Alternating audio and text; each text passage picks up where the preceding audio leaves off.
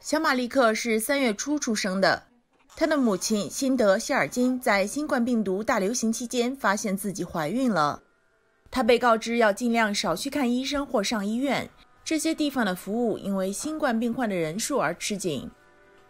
最终她病倒了，被远程诊断为肺炎，但在生病之后，她的医生做了一个抗原检查，确诊她罹患新冠病毒病。It's just a huge, world that's really unknown, and it really pushed me over the edge, and I was so stressed out throughout the whole end of my pregnancy because of that. What if? 经过几次扫描之后，希尔金获得保证，她的婴儿发育正常，但她还是无法不担心。You're kind of, playing a lottery with this information. And I didn't get tested again for antigens, but I did carry out the fear with me and this worry and constant, second guessing everything I did. 伦敦的圣乔治医院妇产科医生阿斯玛·哈利勒教授是研究病毒对妇女和怀孕影响的一群医生之一。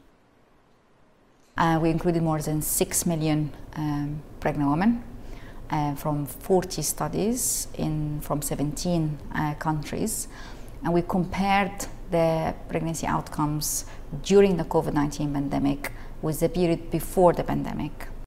这个在《柳叶刀》医学杂志上发表的报告发现，死胎的数量和在怀孕期间死亡的妇女人数在大流行期间增加了将近1/3。2020年需要紧急护理异位妊娠，也就是子宫外孕的妇女人数是前一年的6倍。报告还说，受压力和焦虑所苦的妇女人数也显著增加。哈利勒说，死产和孕妇死亡并不是新冠病毒感染的直接原因，而是他所描述的大流行的附带损害。在世界各地，封锁使妇女无法前往医院检查。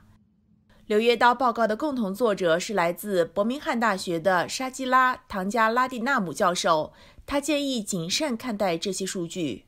If you look at stillbirths, the figures are a bit more, but because of the rarity of the condition of stillbirths, the proportion itself is still quite low. We are talking about number of stillbirths around 1,000 in high-income settings and another 1,000 in a low-income setting. And again, this is something that will need to be reviewed constantly.